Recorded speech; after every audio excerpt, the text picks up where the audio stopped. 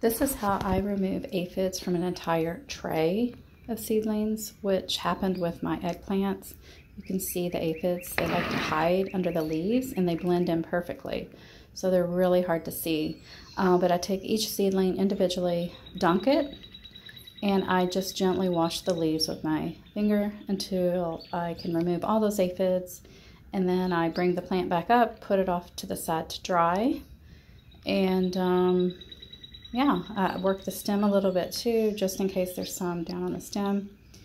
And there we go. So I did that tray last night. I checked them this morning. They were clear.